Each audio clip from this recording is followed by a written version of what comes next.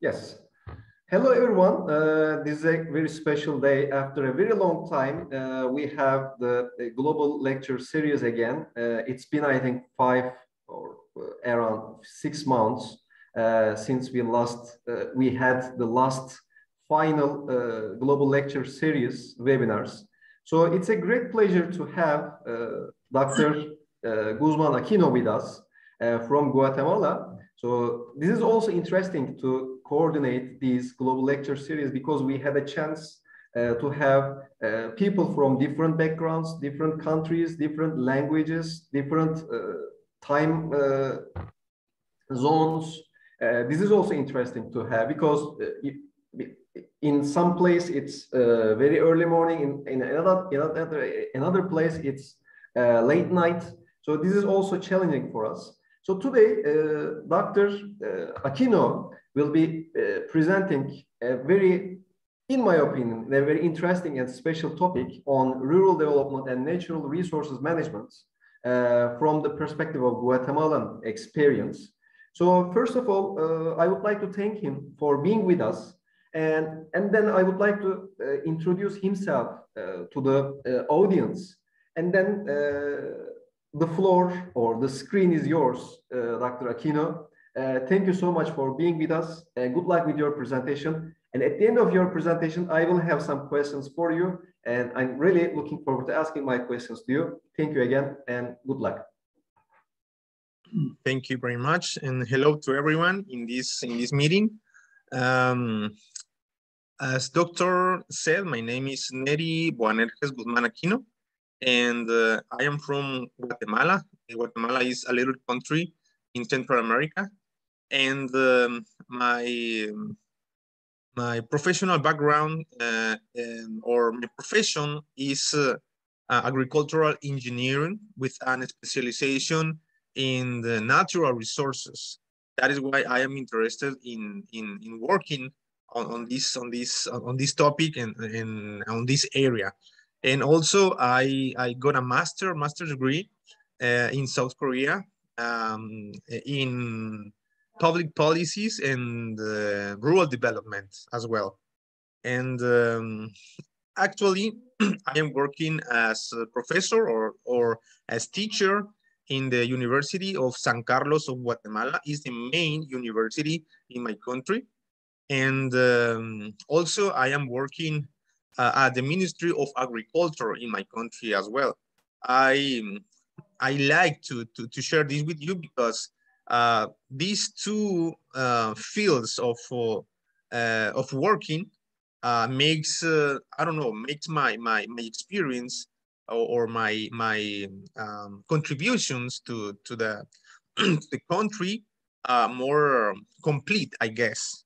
Because I make some contributions in the academic side, and also I make some contributions in the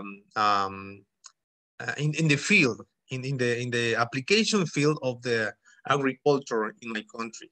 So that is why I came here to Turkey and invited by the Altimbas University, and I would like to share this topic with you.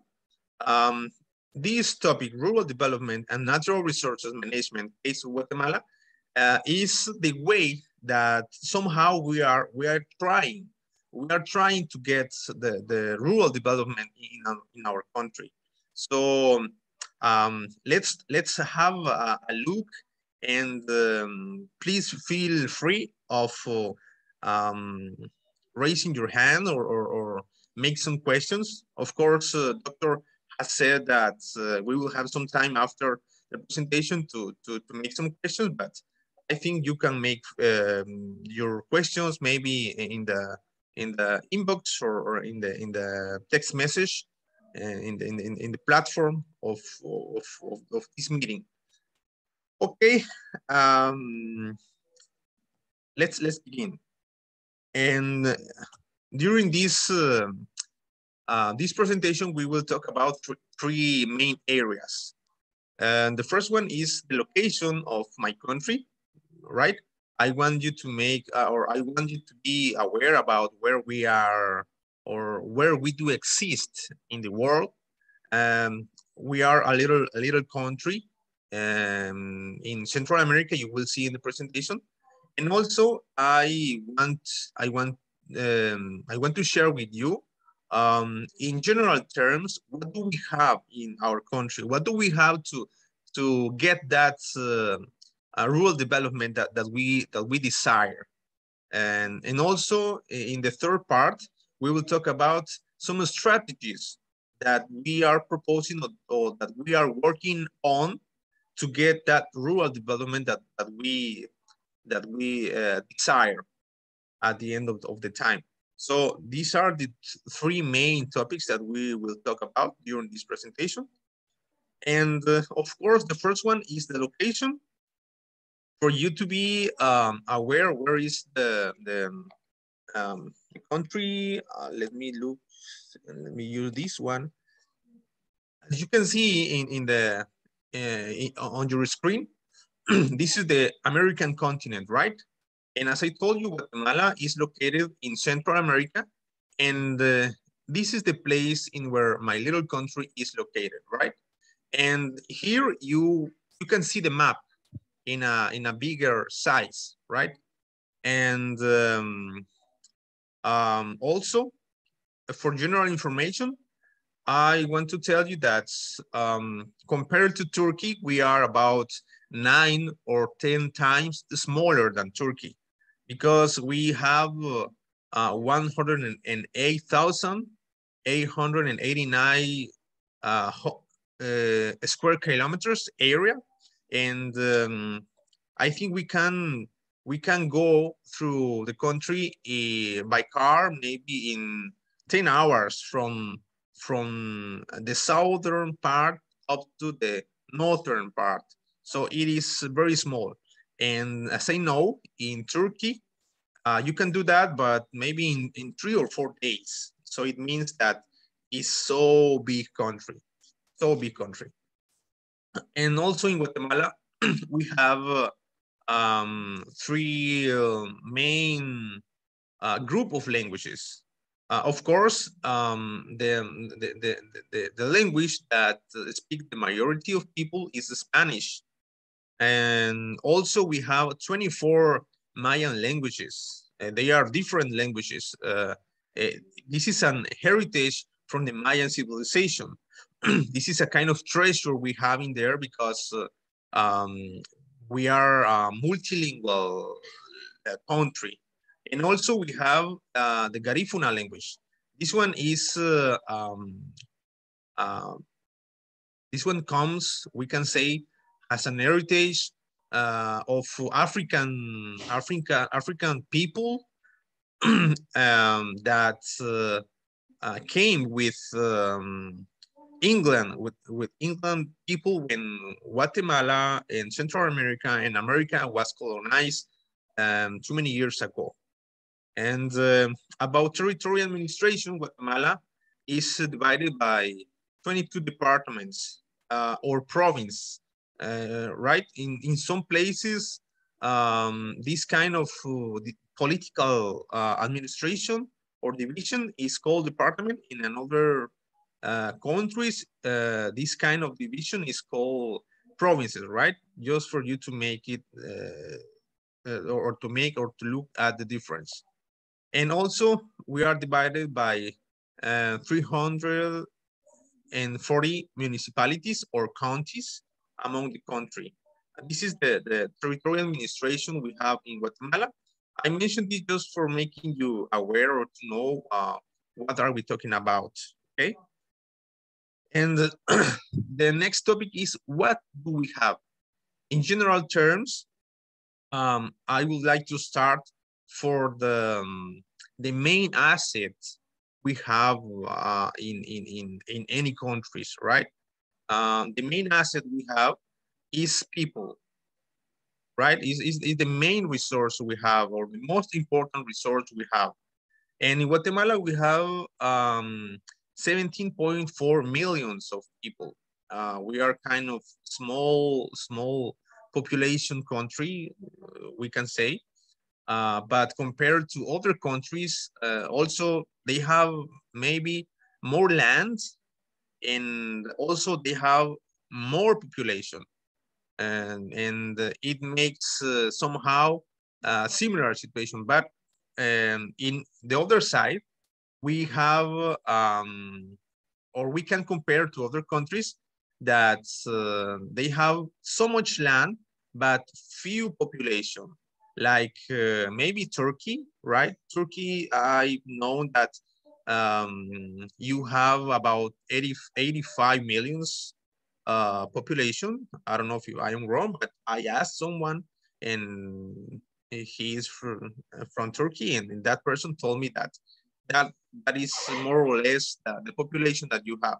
But the land you own is much more than the one we have in Guatemala. So it means that the density of population in Turkey is less than the density of population we have in Guatemala. Just for sharing this information. And the territory is composed in the rural area represents the 48% of the land, and the urban area represents 52% of the land in my country. And also the population divided by gender, we can say that we have 49% of males in there and 51% of females. So the population is like that. We have more females in there, but maybe this is due to some issues that are happening in the world, maybe because of climate change, or I don't know, something that the evolution system is making, right? So this is for sharing this interesting information. And the density of the population in our country is located, as you can see in the picture, right? The places that you are looking at the map and with red color, these are the places that have the more density of population. As you can see, it's in the middle of the country. And also this part is the highland part. And also this part of the country is the land that is occupied by indigenous population, if I can say like that. And this is the more crowded region of the country. And the rest of the country, you can see that is changing the density of population. And in this part, it's not that high the density, because this part is occupied by forest and natural resources and national parks for conservation of nature. And that is why you don't see that density of population in here, just in this part, in where you can find the head of the department. And okay, let's continue. So now, according to the natural resources we have, and that we believe that we can use to develop our countries, to develop our communities, develop our economy, we have many resources. And of course, I think personally that actually we are not using them in a right way. That is why we are under the situation we are actually. So according to my thinking, I want to share with you this map. And maybe you cannot see the difference because the pictures or the shapes are small, but maybe you can see the color. According to the map, this area, the central area, the mountainous area, or the highlands area is occupied by this brown color. This brown color means that is coffee fields or coffee crops production, right? And if you can see the difference, it says that we have many coffee fields production, and also on the other hand, this red color means urban areas. And if you compare the coffee production fields with the urban areas, we have a lot of land occupied by coffee production fields, right? And also on the other hand, this red color, as I told you, means that this is protected area and is forest for conservancy. And also this sky blue color, I see sky blue color. Also, this is a land occupied by another kind of forest. This is pines, type of pines forest. And also this one is magnoliophyte forest, and this is pinophyte forest. Both sides are forests, but different species of forest. And that is what we have according to the use of land, the main categories, right? I mentioned the coffee land or coffee fields, urban area, and the forest. And the forest occupied by pinophytes species and also by magnoliophytes species, right? I hope I am being clear enough. If not, you can raise your hand and ask, and I will like to repeat whenever you want. So the next information is about water. We have about 38 watersheds in our country. It means that we have topography, or our country has many mountainous area, and drain system is very complex in there. And you can see in here the 38 watersheds located. And also because of that, we collect yearly about 157.9 cubic kilometers of water year by year. It means it is a lot of water. And from that amount of water, we can say that we have 63.4 cubic kilometers of superficial flow of water. And from that, we have 94.5 cubic kilometers underground water. So that is the composition of the water we have in Guatemala, in our country. And we know and we take these resources as one of the most important resources that we have. Also, human resources is good, is important. Water resources also are important. Soil resources are important, and the other resources that I will share with you in the next slides. Okay, talking about soil, generally I can say that the majority of the soils in Guatemala are or they have a volcanic origin, because in some in some era or in some time in the origin of the land that Guatemala has, there were many volcano eruptions. So that is why the soil in my country is composed by volcanic material. And it makes this kind of soil very fertile, and also the texture and the composition of the soil is in the majority of the land is very good to crop or to produce many kinds of plants or crop production.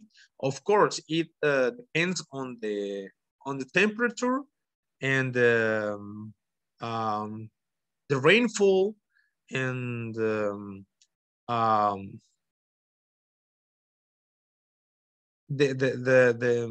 deep of the soil.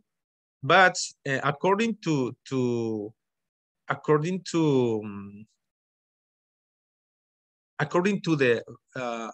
quality of the soil, we can crop or we can plant, we can produce any kind of plants in there. And also, a part of the volcanic origin soil, we have sedimentary soils because of the rainfall, right? The soils sometimes are under a process of erosion, and this soil is moved by the water during the rainfall, and it is located in the southern part or in the lowest part in the country, and it's conform this kind of soil, sedimentary soil, which are also very fertile, right? Because whenever we have rainfall, the water flow is conducting these particles of soil, and which are very fertile. And as I told you, this amount of soil is deposited in the lowest area of the country, and of course these areas are plain, and it is more easy to cultivate these areas.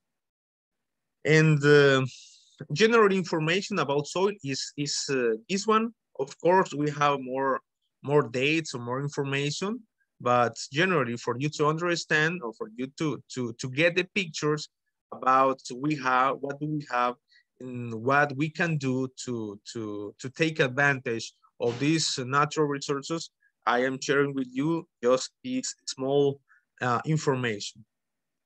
And the next resource we have is the touristic resources. This is also very important. And I will mention, or I will share with you some of the most famous places or some of the most famous touristic resources we have in Guatemala. And one of them is the national park called Tikal. This is situated in the northern part of the country, and this is very famous and very important to our economy, to our country, because this is the Mayan civilization kingdom heritage. In there, the Mayan civilization was developing their culture so much time ago, maybe 1,500 years ago. And we have all that kind of history and assets that the Maya civilization gave to us in Guatemala as their heritage. And also we have many groups of people, and also we have their languages that I told you before. You remember, we have 24 languages that comes from the Mayan civilization. And also these are great assets we have as a touristic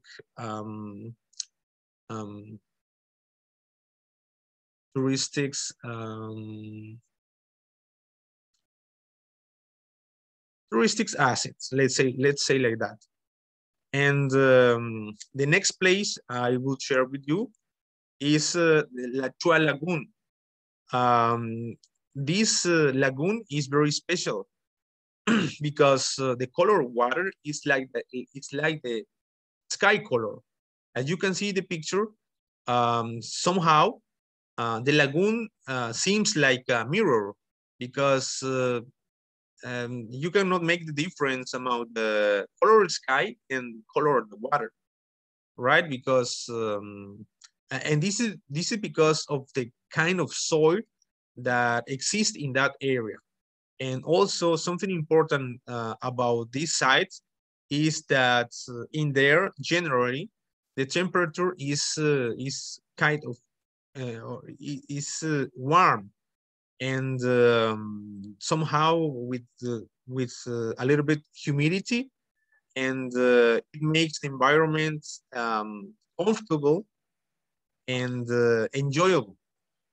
And also this lagoon is bordered by a big tropical forest that is protecting the water or the lagoon, and it makes more interesting to get access to this site. So if you have the opportunity of visiting Guatemala, I recommend you to visit this place as well. And the next asset, touristic asset, is the Atitlan Lake, and also it is called Blue Lake. Why is called this blue lake? Because of the water is blue. It is a very dark blue color. And why? And do we think that the color is like that? We think that the color is that blue or that dark blue because of the temperature of the water and also the origin of the soil.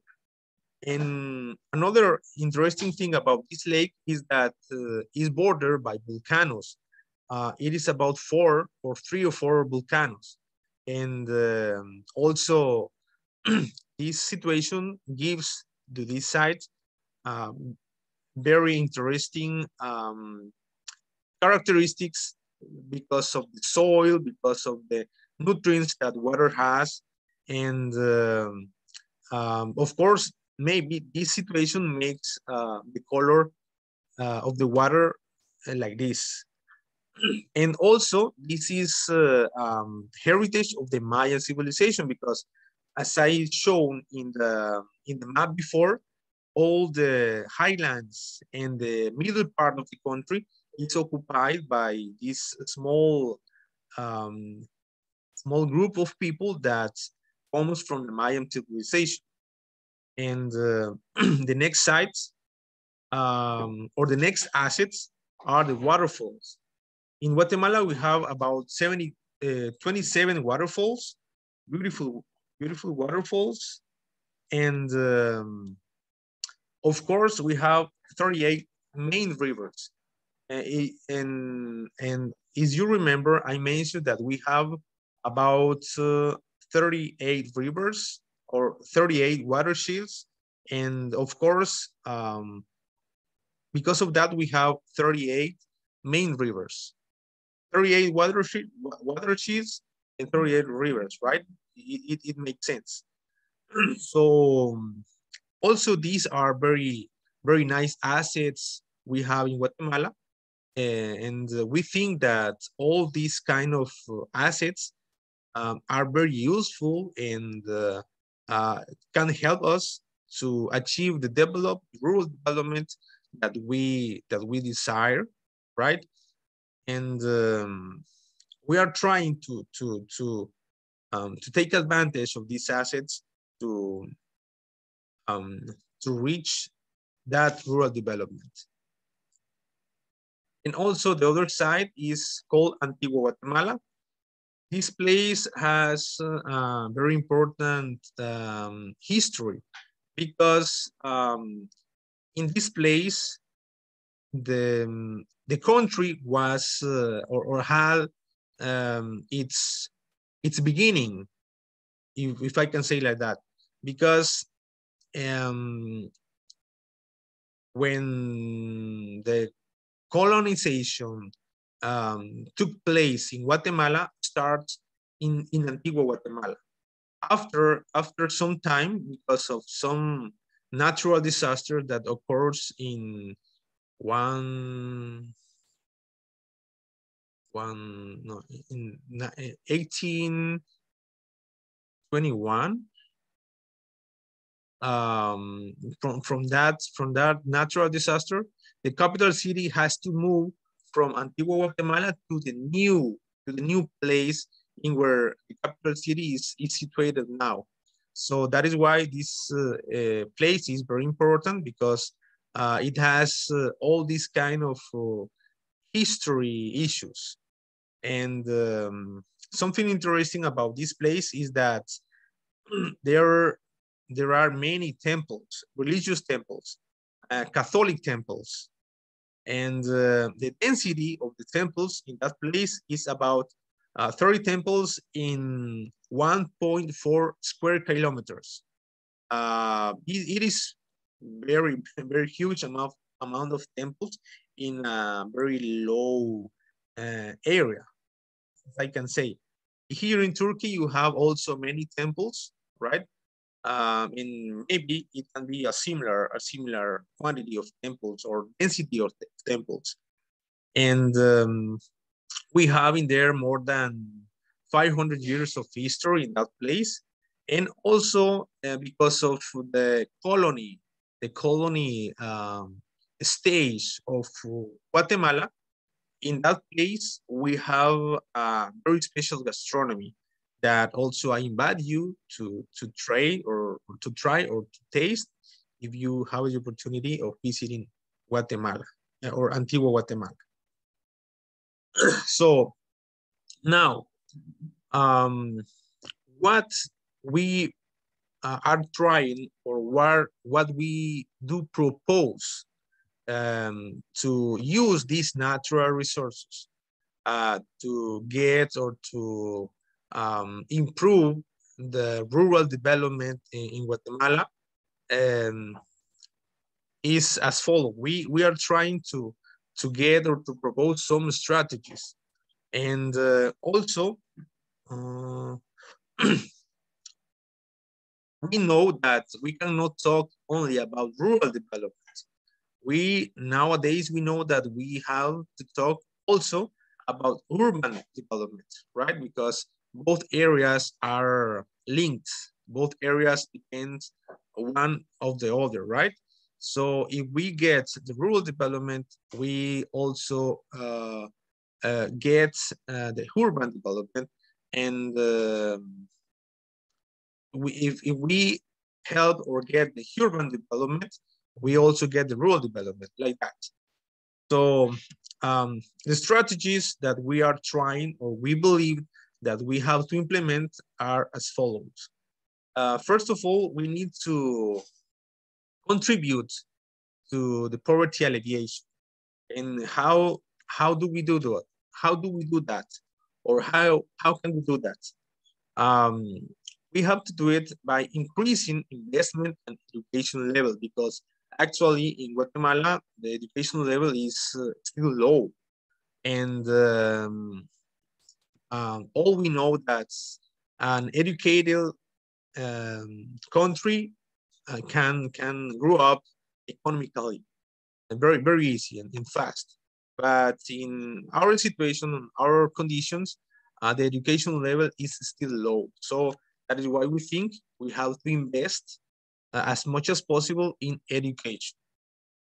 And also the other strategy to poverty alleviation is to give more, or to bring more technique and technological assistance for crop production, of course, against climate change, because actually because of economic issues and climate change issues as well, we are having very low yield of the crop production, and it requires more investment and more assistance from the technicians that allows to the farmers to produce. There's land or there's crop production as well as they can, because if there is no help from the technicians or technology, maybe the situation will not change. That is why we believe that we need to invest also, we need to invest more in this kind of assistance.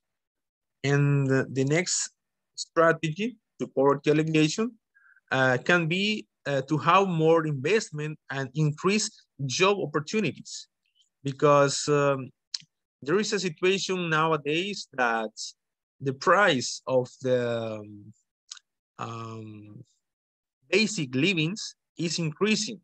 The gas, for instance, or fuel, and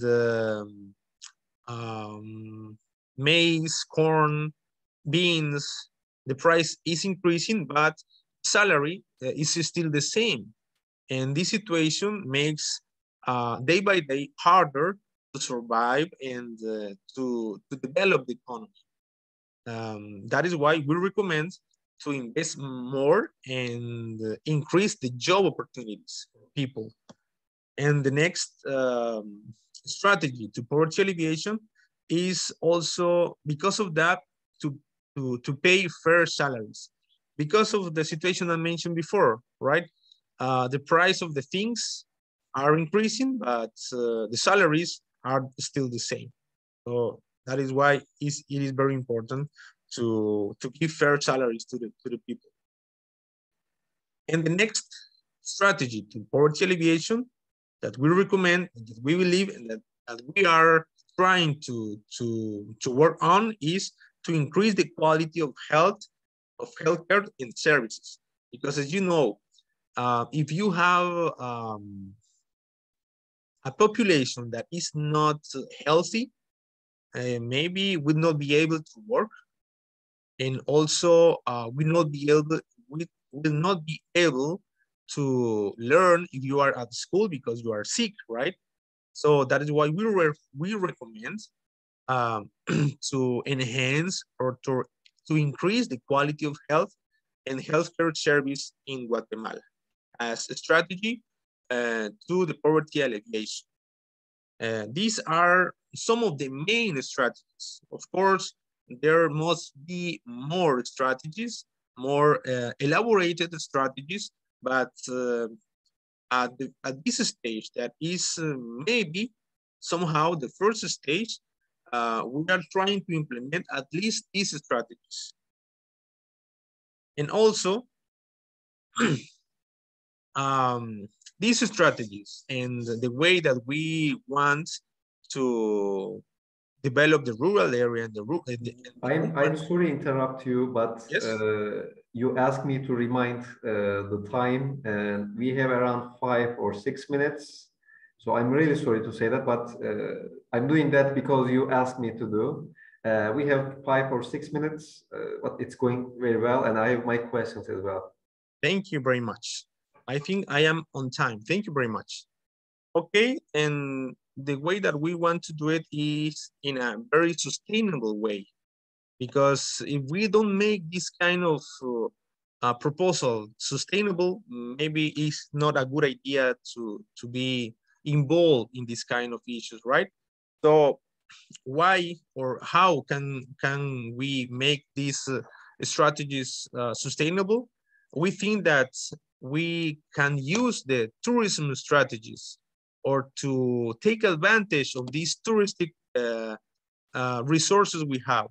Why? Because if we have, or if we depend on the touristic resources, we have opportunity of get better in every way, in every sense. Why?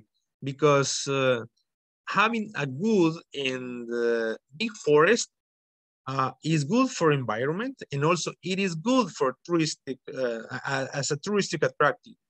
And having nice place, a clean place, an ordered place is also very good for people, very good for society, and is also very good for or as a touristic attraction, right?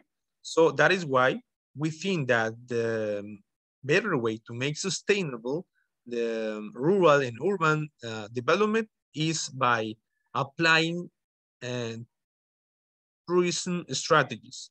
And what do we propose is to develop some culinary tourism strategies, coffee tourism strategies, because we have many coffee land in there. And among these tourism assets we have, we can also develop a natural tourism, taking advantage, of course, of the birds watching, and plants watching, also flowers, wildflowers, and also the different species of trees that we have, because we live in a tropical area, and diversity is also one of the assets we have. We have a very huge diversity of animals and plants. So this is also a very good asset we have. And also another strategy to make sustainable the economy or the rural and urban development is to train people, to teach people, young and current generation, to maintain and to get involved in this kind of strategies and activities that will permit or will allow to develop the economy. And also another strategy is to develop touristic places that we have, and also enhance infrastructure or invest in more infrastructure, enhancing the touristic places. Of course, not just in the rural, but also in the urban areas, like restaurants, museums, or archaeological sites. And as I told you, these are the main strategies of the general strategies that we are working on, and we propose to implement to get the rural development. So these are the main topics that I wanted to share with you.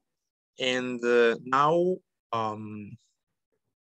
if you want, the time is free for your questions, and I will be very grateful if you ask something, and of course, it will be my pleasure to give you answer. Thank you so much for your presentation and the strategies you're proposing for the Guatemalan experience. And I have something in my mind, because I'm also interested in development, sustainable development, and strategies, ethics, or some other issues that we are facing or problems we are facing at the moment. So I'm going to share a photo on the screen, and if you can see it on the screen. So it was one of the things that few days ago on Economist cover page, so there was a very scary cover page of Economist. I'm not sure if you have the chance to see it. So it was like that. The title was, the headline was, the coming food catastrophe. So it was very scary, because we know that if something is on Economist cover page, so it's most probably to happen. So I can connect it, I can link it with the rural development as well, because we know, according to statistics, the number of people living in the rural areas are decreasing year by year, because there are many reasons. It's not attractive, so the costs are increasing for people living in rural areas, or any other thing.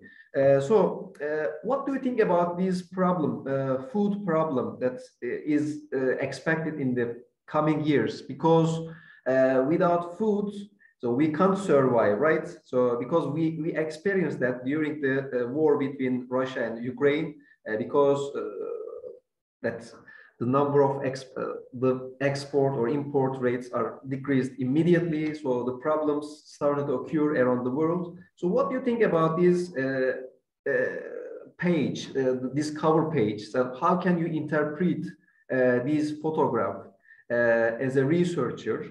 And my additional question is, this will be my final question. So what do you think about the COVID's effect on rural development? So because we know COVID unfortunately had great impact on many fields of our lives. And what do you think about its impact on the rural development? Thank you so much for your contributions and your answers so far. It will be my pleasure, Professor. As I could identify, you made two questions, right? Okay. Okay. Exactly. I have two questions. The first one is the cover page related. So how can we, the food problem, which is expected coming in the following years, in the next years? This was one of my questions. The second one is, the follow-up question is the COVID and its ongoing effect on our lives and rural development specifically. Thank you very much. Okay, about your first question, the economic issues that is coming from the problem among Russia and Ukraine is very bad in many countries. As you know, the fertilizers are getting expensive in every country, and the scarcity of fertilizers is also increasing, and the crop production in many countries, I can say that every country depends on the chemical fertilizers. So it increased the problem in the food and crop production in every country or every developing country. So in Guatemala, this problem is also making a very big concern about people in the government and also to the farmers, because up to now we don't have a right answer to this situation, and we still don't know what to do exactly. But what we are recommending to the people in the rural area and the farmers is to implement maybe another strategy or another methodology for to fertilize the fields, like using fertilization, right? This is a different way of using the fertilizer, and you can save more fertilizer, and it will make maybe more sustainable the production of the farmers. And also we are recommending and we are trying to implement and recover the techniques to produce organic fertilizer, to avoid, for instance, in the place that people used to plant grains like corn and or maize and beans. Before this situation, before this economic situation, people used to burn the material organic in the land,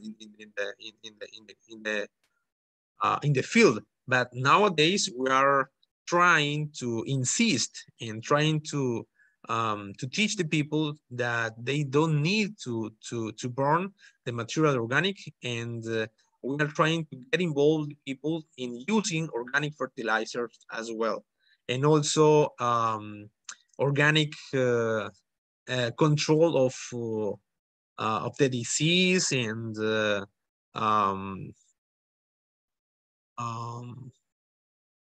insects that affects all the crops. That is why we are trying to do now, because we don't have another option. Of course, we know that it represents maybe less production, but it will be more sustainable. It will be more sustainable, and also it doesn't require that much money, I think. That is from the first question. And the second question, of course, the pandemic is affecting the economy in many ways. And the main effect of the pandemic in rural development is, of course,